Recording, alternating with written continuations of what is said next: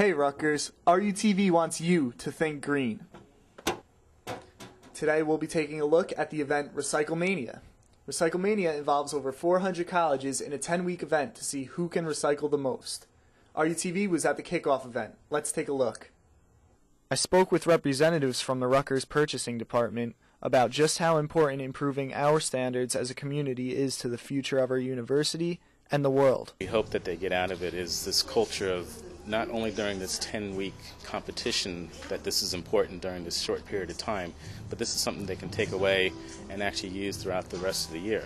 So we hope that they understand what it is that it means to recycle, not only just putting it in the right can, and that they become advocates for recycling as well. So when they go back to their dorms or when they're in their classrooms, that they're actually themselves looking out on behalf of the university because they go to school here as well. Rutgers has the chance this year to improve upon an impressive performance in last year's competition, where the university finished first in the highest gross tonnage of recyclables, as well as recycling the most food service organics per person. Rutgers placed second in the categories of overall source reduction, as well as recycling the largest amount of bottles and cans per person. If it means having to carry your bottle until you find the right can to put it in, then you need to do that, and we're trying to be very responsive as far as, when students tell us, there just aren't enough cans or they're not in the right places. We're really taking an initiative to get the cans in the right places so that it is convenient for folks to recycle. Students can log on to the official RecycleMania website for more information and the official rules by going to www.recyclemania.org.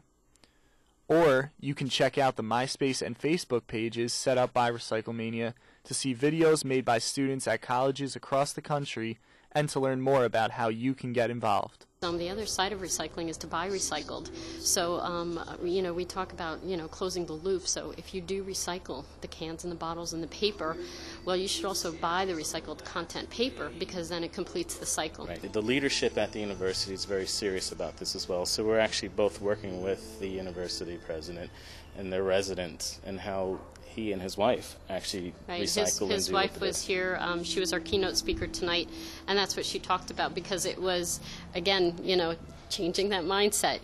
She's taken it on for herself, and the president has as well. He's made it personal.